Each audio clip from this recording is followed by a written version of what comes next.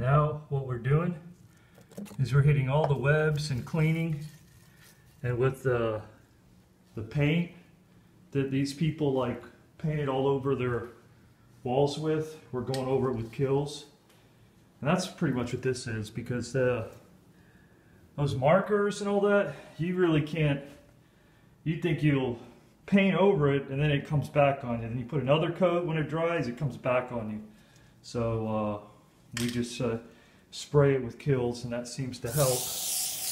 A little bit more, you can see.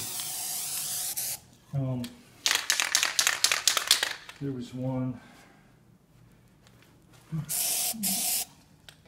But these permanent markers and spray paint and whatever else these people do to their places, this really helps it out before you paint. Like, look at that.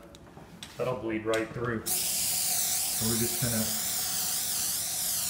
get it like this. I'm probably gonna run out of this stuff. I have another bottle in the truck, but